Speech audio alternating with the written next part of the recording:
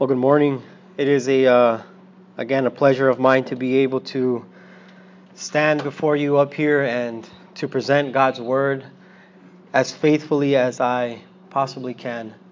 To be honest, this sermon was such an encouragement to me as I was pondering about it throughout the week, as I was considering some of these truths, the realities, and how they applied to my life. So I'm actually very excited, as I always am, to present it. But this time, I hope that whatever you guys can glean from this would be of our future hope. I want you guys, I know often we discuss our future hope as just eternity, and then we just kind of progress to whatever text we're in. But I want us to take a closer look as to what this reality is. I want us to take a look as to what our future holds for us and what Christ has accomplished for us and purchased for us. And all of this, even as great as some of these things will be, I want Christ to be glorified. I want us to see that none of this is possible apart from the grace of God to us. If you will open your Bibles and turn to Revelation, we'll be in chapter 21.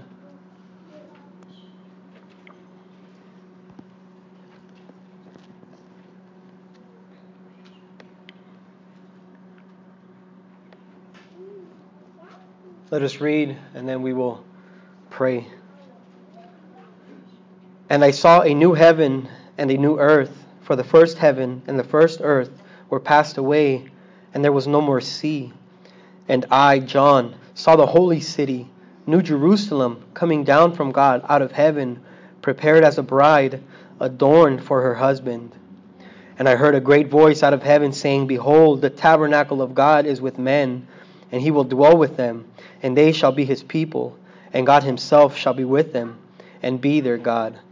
And God shall wipe away all tears from their eyes, and there shall be no more death, neither sorrow nor crying, neither shall there be any more pain, for the former things are passed away. And he that sat upon the throne said, Behold, I make all things new. And he said unto me, Write, for these words are true and faithful.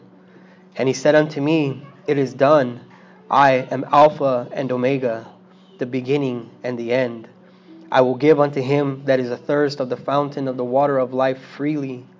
He that overcometh shall inherit all things, and I will be his God, and he shall be my son.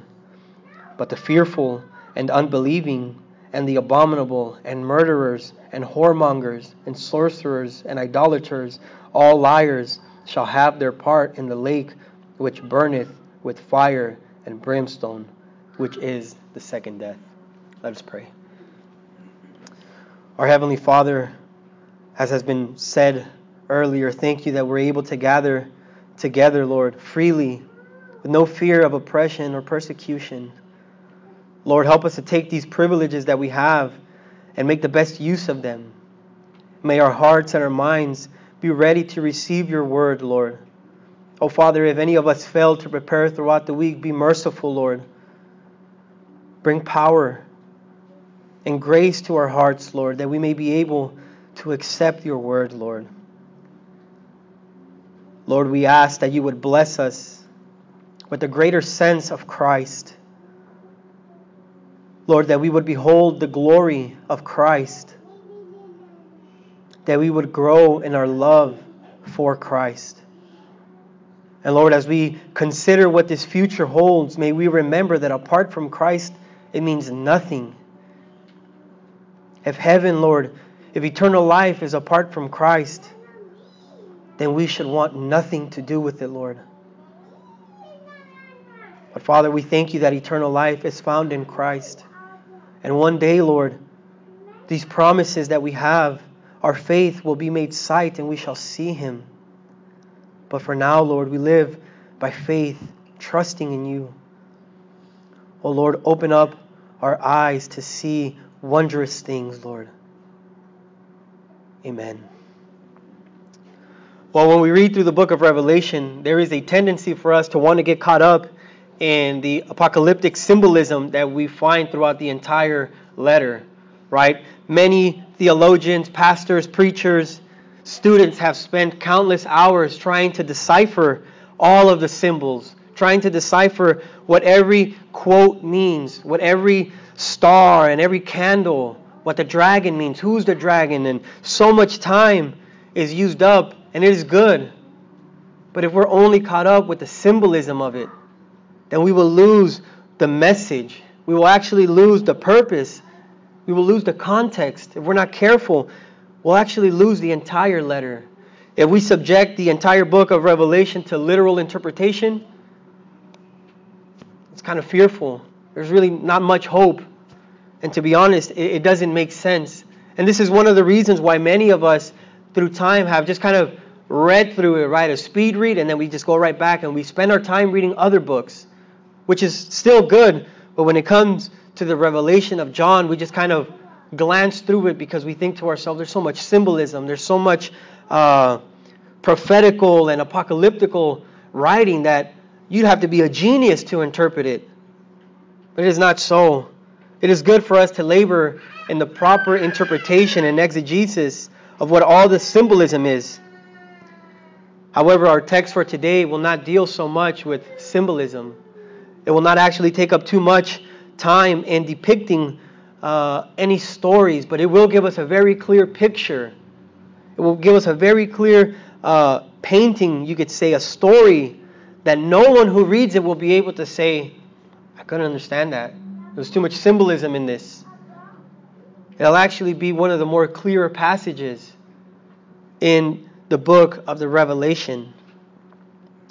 And if any of us would have any doubts to the meaning, let us remember that this is the proclamation of God's truth. We will be going back in time to learn what the future holds for all of humanity, what awaits all of us when we die or when the Lord returns. We will also see how certain this vision is. Just to give you guys an idea as to what's been happening, who's writing the letter, this is John. John has been exiled to the island of Patmos under the rule of Domitian, and the year is 95 AD. John at this time in his life has suffered much for the gospel. He's actually already died. He's been boiled, as tradition says, in oil, cast out. And I was explaining this to my wife. She just couldn't fathom that John was exiled. I mean, imagine you're told to go into an island by yourself, stripped away from the people you've grown to love, and those you love, and those that care for you. And in your old age, you're cast away. Imagine how lonely it must be. But you see, he isn't forsaken. Though he is alone in the presence of people, he is not forsaken. For Christ is with him. John is in the Spirit on the Lord's Day. So he is worshiping, right? He is considering everything that the Lord had spoken to him. He might even be considering what other apostles have said. But it is here that the Lord comes to John in a vision. And so as John is worshiping the Lord appears to him. And he says to him, write what you are about to see. He commands him, what you see, I want you to write. And the visions that are occurring, can you imagine? Some of this is very frightening if this is the first time you're hearing it. At this point, as the visions continue, he has heard the words of Jesus to the church, repent or else, repent or else. I have this against you, repent. He has seen the 4 horsemen. He has seen the dragon persecuting the woman. He has seen the beheaded saints. He has seen the smoke of God's enemies ascending into heaven. He has seen God's army. He has seen the angel of death. He has seen a great throne and a mighty king on that throne. And he has seen the judgment of the entire world. So imagine you're on an island, exiled by yourself. And the Lord comes to you in a vision. And this is the vision. You could think to yourself, wow, think the world is about to end then. Because what I'm hearing, it sounds like the time is very soon. And truly, the time is very soon. Along with these visions, he has seen the dragon, Satan, and that false prophet cast into a lake of fire. And this is where we pick up in chapter 21. Right? John has just experienced glorious visions. Right? He has seen marvelous things. And now we go into our text. And this is what he writes immediately after seeing the lake of fire. He says, I saw a new heaven and a new earth. For the first heaven and the first earth were passed away, and there was no more sea. And I, John, saw the holy city, New Jerusalem, coming down from God out of heaven, prepared as a bride, adorned for her husband. And I heard a great voice out of heaven saying, Behold, the tabernacle of God is with men, and he will dwell with them, and they shall be his people, and God himself shall be with them, and be their God. And God shall wipe away all tears from their eyes, and there shall be no more death, neither sorrow nor crying, neither shall there be any more pain, for the former things are passed away. So now you've experienced these visions, right? You've seen the pain of people. You've seen destruction. And then the Lord speaks hope, right? He gives you a vision of victory. Because John says, I saw these things, but then I saw a new heaven and a new earth. And the first point that I want to draw your attention to is in verse 1. This is our dwelling place. A new heaven and a new earth awaits you. This is where you and I and all Christians will live for an eternity with God. A new heaven, a new earth prepared just for us. This is the inheritance which Jesus speaks of in Matthew 5:5, commonly known as the Beatitudes. He says, Blessed are the meek, for they shall inherit the earth. Imagine that. That is your blessing, the earth. Throughout our entire life on this earth, we're reminded that we are just pilgrims, sojourners, aliens, foreigners. That this is temporary. We're even told this isn't our home. We don't even belong to this world. We're a part of it, but we don't belong to it. Listen to what Peter says. He says, Beloved, I beseech you as strangers and pilgrims, abstain from fleshly lust, which war against the soul. All right, so keep this in mind. This isn't our home. We have a heavenly home, a better earth that awaits us. And yet even today, creation itself is groaning for redemption. It is awaiting the moment of its redemption. Creation itself awaits the coming of the Lord. In Romans 8 we read, For we know that the whole creation groaneth and travaileth in pain together until now. Labor pains. Right? The creation is awaiting eagerly that regeneration for itself. There is something to note here. Our text describes this new earth as not having a sea. No sea. For some of you that love the sea, if I take a literal interpretation of this, I'm sorry that there's no more sea. However, I don't believe that this is what the Lord meant when He said, there shall be no more sea. Are we to assume that this actually means that the created sea is going to cease to exist? That there is no more need for it? Personally, I would agree with John Piper on this point. In a video where he was discussing eschatology, right? They're asking him about his interpretation on this certain point. And I'm going to paraphrase what he said. He said that the sea actually represented turmoil for the Jews. When they thought of the sea, they didn't think what we think, Ferris wheels and hot dogs and a nice time at the beach with their family. To them, the sea was actually deadly. This is where they knew that the bravest of men, the most seasoned captains and the most seasoned crew with the largest ships could die if they were not careful. To them, the sea could swallow them up whole. So it is not that the sea will cease to exist, but rather that turmoil will no longer be a part of heaven and earth.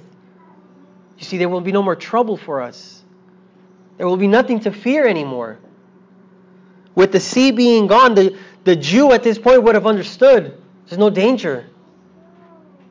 That means that the greatest thing that we fear is done.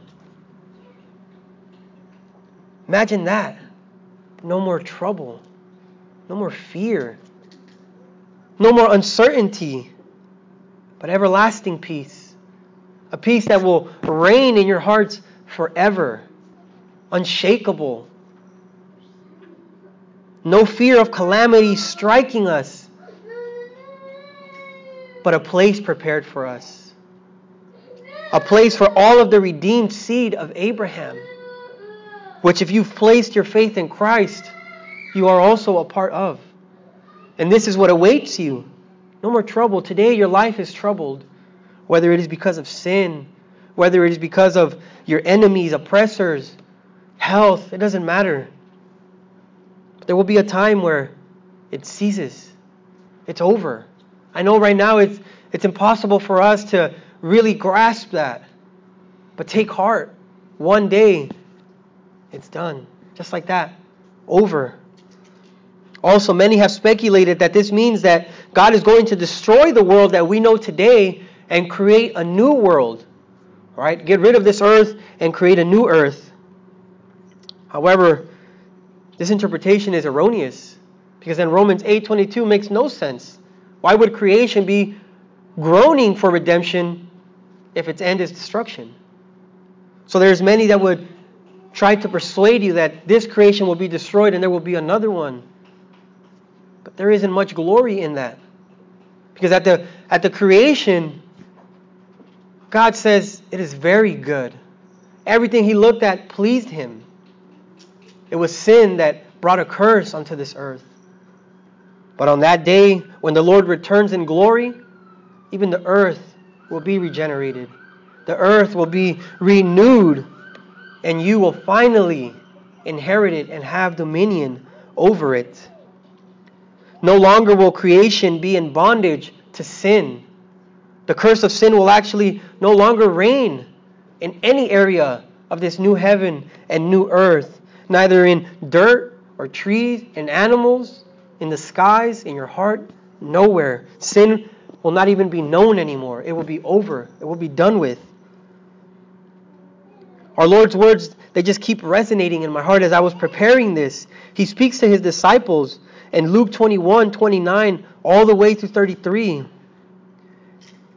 It says, He spake to them a parable. Behold, the fig tree and all the trees, when they now shoot forth, ye see and know of your own selves that summer is now nigh at hand.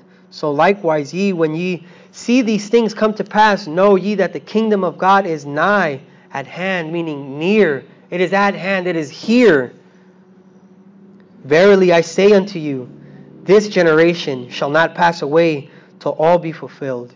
Heaven and earth shall pass away, but my words shall not pass away. He says these words to Jerusalem after pronouncing judgment on them for rejecting the prophets, rejecting messengers, rejecting the gospel, rejecting Christ Himself. And so Christ pronounces judgment on them. He says that this earth will pass away. And yet this holds true to this very day. Some of you might find yourself in rejection of this gospel. But I promise that you shall perish first before this earth perishes. If you yourself are alienated from Christ, there is hope for you. But there's a real fear. There's very real fear that you shall actually die first before the earth even passes away.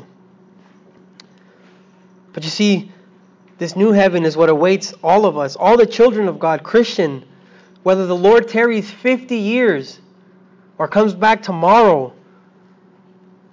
Many of us might die by then. Many of us might not even be here in 50 years. And yet this certainty remains of impending judgment. If the Lord tarried 50 years and returned and we're all still in good health, it would make no difference for the unbeliever, for he shall also find himself in judgment. I know that for some of us, due to age or illness and fear, death seems to be at the door, right? The days seem short. Health is failing. It seems like death is at the door knocking, just waiting for the slightest door to open so that it may enter.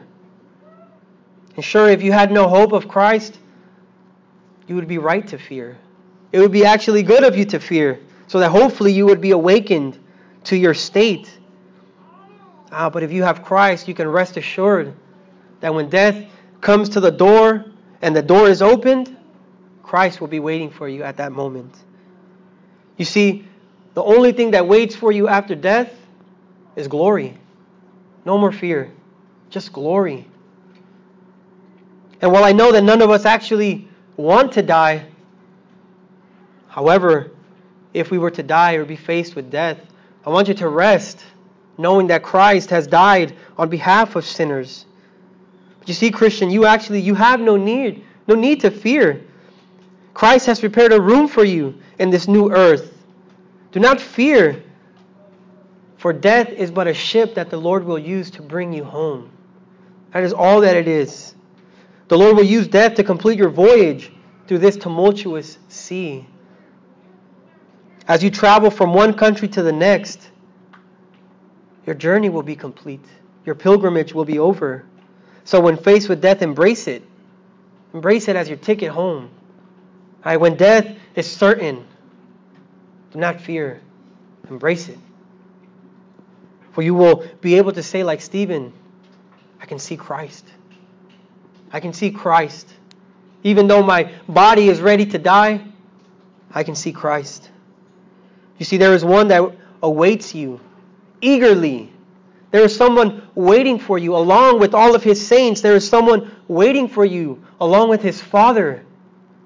And they've prepared a meal for you to welcome you home after a long journey, to welcome you home after your terrible trip through this life, after your pilgrimage, after all this time you spent sailing through the sea of life with all of its storms, everything that happens. They are waiting for you with a meal to welcome you, to say, come in, friend, dine with us, rest with us, lodge with us. There's no need for you to leave anymore. We have food. We have provision for you. We have rooms and family for you. You have no need to leave. But remember who it is that awaits you. It is Christ, eagerly waiting for you. As vile as you may see yourself today, Christ awaits you. If you have trusted in Him, Christ awaits you and is awaiting your return. To this, as Christians, this should draw us comfort when we face the reality of death. Not just the idea of death. Obviously, the idea will bring fear to all of us. But when it is there, when it is certain, man, let us continue to trust in Christ. You see, as John's vision continues, he sees a holy city descending from heaven and prepared as a bride. You see, again, I'm trying to show that not everything in the book of the Revelation is difficult to understand, right? We're seeing the end of time here, right? We're seeing what awaits everyone who's trusted in the Lord, and it is very clear. What John is seeing is a church of God being set upon this new heaven and earth by God Himself. Look at what the verse says. It says, I, John, saw the holy city, New Jerusalem, coming down from God out of heaven, prepared as a bride adorned for her husband. A feast, right? A wedding seems to be occurring here. This is the picture that we are having. It is God Himself setting the church upon this new heaven and this new earth. He is the one that's perfected her through the blood of the Lamb, and with the gospel has given her wisdom and purged her from all of her sins, cleansed her from all unrighteousness. Why? So that he may sanctify and cleanse it with washing of water by the word, that he might present it to himself, a glorious church, not having spot or wrinkle or any such thing, but that it should be holy and without blemish. This is the way that the church will be presented to Christ, perfect, holy, blameless, no wrinkle, perfectly adorned, beautiful. This is the way, Christian, that God even sees you today. Perfect. In Christ, righteous. In Christ, beautiful. Remember your own wedding day. Many preparations went in it. There was a lot of anxiety. There was eagerness. You wanted to see what your future spouse was going to look like in a dress or a tuxedo or whatever they were wearing. You wanted to see how their makeup was going to look. Wanted to see what earrings they were going to wear. What shoes they were going to wear. What were they going to say? What was going to be the reaction when they finally saw you? And you remember how beautiful that felt. That pales in comparison. That falls so short of what the bride and Christ are awaiting from each other.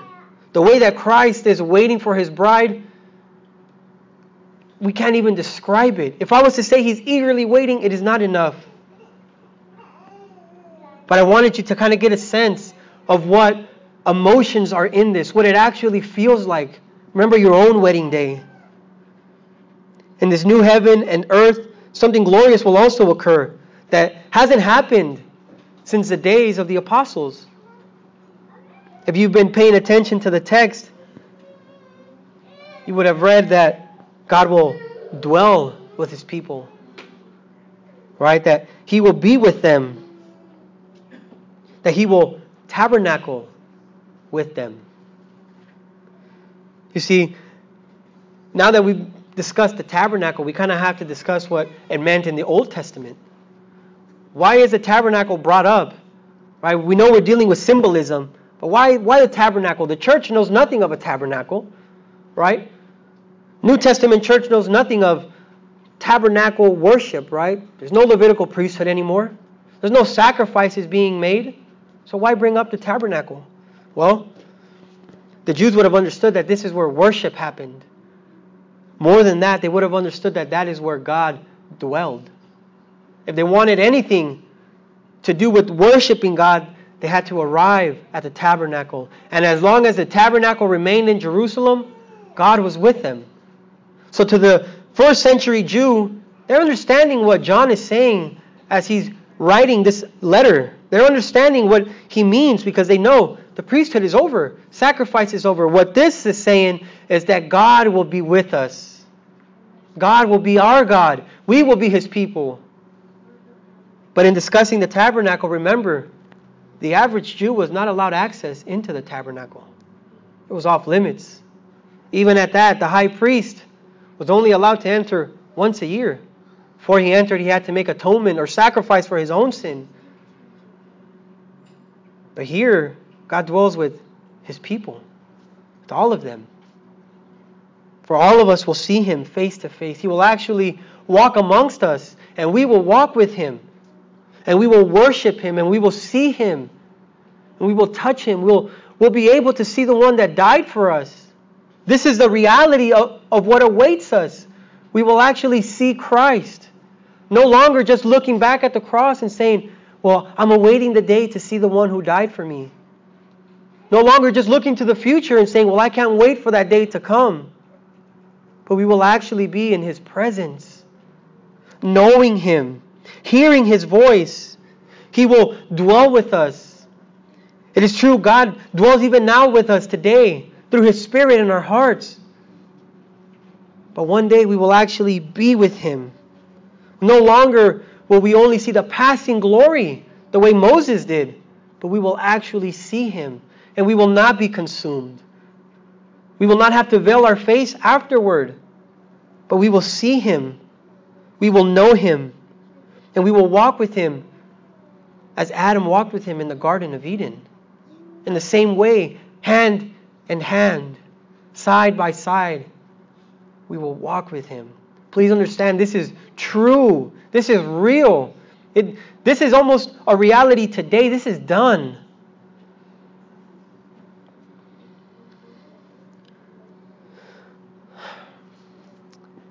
You see, this is the promise that anchors our soul.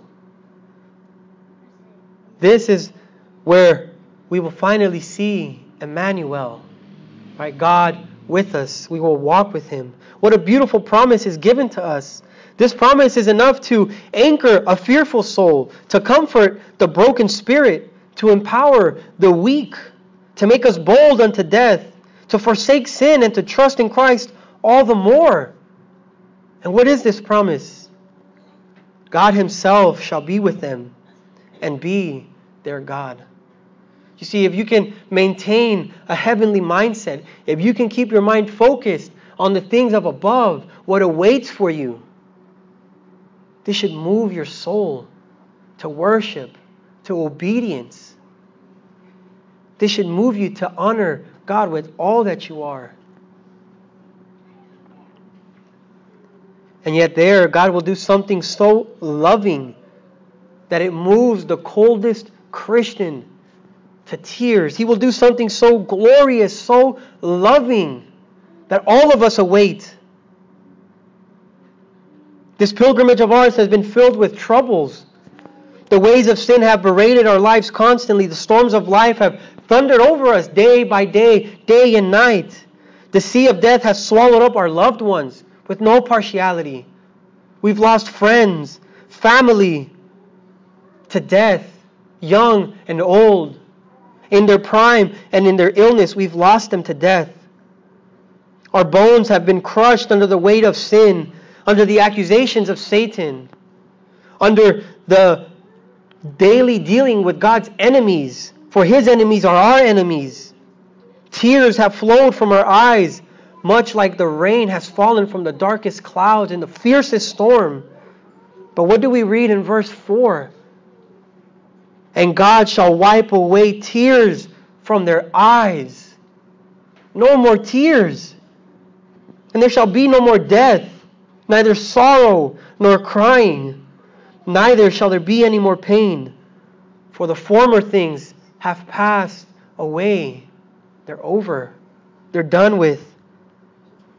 Imagine that, a life of trouble, a life of constant fear and sin and accusation, and tears of repentance, tears of joy, tears of pain, of suffering, wiped away, done and over with, no more. It is as if God Himself is saying, "Come here, son, and let me comfort you. Let me be your peace." Now we have to ask ourselves, what has happened to these things? Where has sorrow and pain and fear, where have they gone? Are they just kind of waiting in the shadows to attack us? Should we be looking over our shoulder like some paranoid Christians? No. They've been put to death. They've been put to death in Christ. They are no more existent. They are over, done, completely finished. They were conquered by the lover of our souls in His resurrection and in His death. As if it wasn't enough to behold God's glory, He puts away everything that has troubled us since our lives began, since we were children. He puts them away. He casts them away. But where? Where do these things go? You see, this new earth and this heaven that awaits for us, they know nothing of sin's curse. They know nothing of the pain and suffering. From sinners to creatures, sin is no more. But even now, there's a very true reality for us. We read in 2 Corinthians 5:17, "Therefore, if any man be in Christ, he is a new creature. Old things are passed away. Behold, all things are become new." So even now, Christian, even now, all these things have been put away. You are a new creature, no longer in bondage to sin, no longer enslaved to the desires of your flesh, but alive to Christ. But please notice where it is that Christ makes this declaration. Where is it that God makes such a declaration? Look at verse 5. And he that sat upon the throne said, Behold, I make all things new. On his throne, as a king, this is where he makes that declaration. This is where he says, over and done with. As the ruler of all creation, he has declared his edict over all of it. With full authority, these words are faithful and true. In verses 6 and 7, we receive another encouragement and more promises. He says, And he said unto me, It is done. I am Alpha and Omega, the beginning and the end. I will give unto him that is athirst of the fountain of the water of life freely. He that overcometh shall inherit all things, and I will be his God, and he shall be my son. What is that first encouragement? It is done. From his throne, sitting over his enemies, ruling over his enemies, he says, It is done. Stating that this truth is secure in the fact that he who spoke it is called faithful and true. Right? We read in a previous chapters in Revelation that Christ is called faithful and true.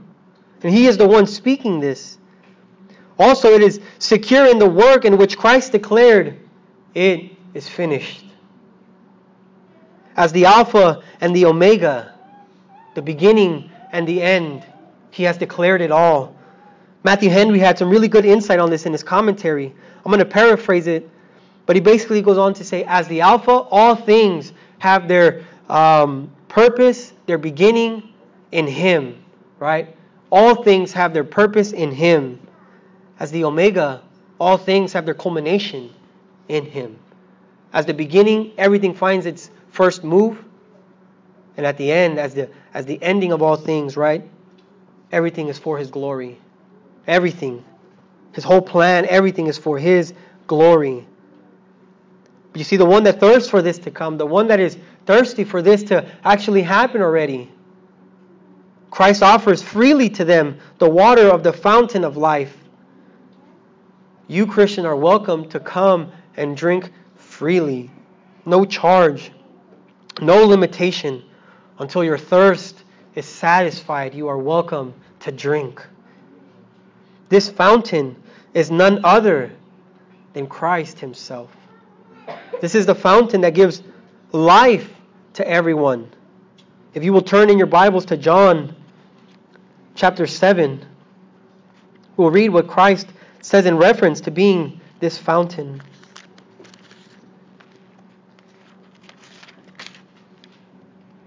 We will be in verses 37 through 39. He says, In the last day, the great day of the feast, Jesus stood and cried, saying, If any man thirst, let him come unto me and drink. He that believeth on me, as the scripture has said, out of his belly shall flow rivers of living water. But this spake he of the Spirit, which they saw that believe on him should receive, for the Holy Ghost was not yet given, because that Jesus was not yet glorified. But you see, our Jesus is glorified now. This is the one that offers you to drink from his fountain, from himself, freely. And what does it cost? Nothing. It doesn't cost anything. It is offered completely limitless, free. So Christian, please, Christian, drink of this water. In this world filled with all things that will soon be put to death, we are promised that any of us that overcome will inherit all things. This is our promise. If we overcome, we shall inherit all things. How shall we overcome, though? Do we go to war? Is there something we must do? No, we shall overcome through the blood of the Lamb and the words of our testimony. We shall reign with him. We shall be kings with him. We shall be his servants, his sons, brothers and daughters, sisters. But there is yet another promise for those who reject this Messiah. There is another promise for those who want nothing to do with this fountain of life. Let us go on to verse 8, where he says, "But the fearful and unbelieving and abominable and sorcerers and idolaters, all liars, shall have their part in the lake which burneth with fire and brimstone, which is the second death." And let me say this in no joking manner. If you thought to yourself that hell was just a symbolic place, if you thought to yourself that this was just a fearful tactic being used, there is no symbolism here. There is no apocalyptical message here. Here we can apply a literal interpretation to this to mean a lake of fire where the worm doesn't die, where torment is everlasting, where God's wrath is poured out over all of his enemies. You see, this is the alternative to rejecting Christ. No one is going to escape his sight. No one is going to escape the justice of God. But you see here, there is a place also for inheritance. There is also a place that awaits for you. If you continuously reject Christ, if you continuously put aside the things of Christ, this offer of forgiveness to you, the one who cries out to his people, "Drink from me," is the same one that cries out to sinners, "Drink from me." But if you would have nothing to do with this Christ, if you would love your lies more than you would love Christ, if you would love sorcery, if you would love idolatry and whoremongering, if you would love these things more than Christ, see what you are trading in for your soul. You are trading in an entire paradise prepared for God's people. And even worse than that, you are trading it in for a glorious Son of God. So what are you to do? What are we to do? As Christians, let us drink from this fountain day after day. When you feel like life is overcoming, trust in Christ. When you have death at the door, trust in Christ. Remember, this is not your home, as comfortable as this place may be for you. No matter how much wealth you have accumulated, how much health you've experienced, this is not your home. This is temporary. And yet also, if you reject Christ, this isn't your home. This isn't yours either. For you have a home waiting for you. You are also a pilgrim here, because there is an everlasting home for you, where Satan, his angels, the false prophet, they are all there. So run to Christ. Run to him. He shall not cast you out if you come to him. He will not push you aside as unclean. He will not look at you as disgusting if you were to come to him. But on the contrary, with open arms he would embrace you. With pity he would love you. With compassion he would heal you. This is the Christ. If you reject, this is the one you are rejecting. The one on his throne who has already pronounced judgment on this world. Let us pray.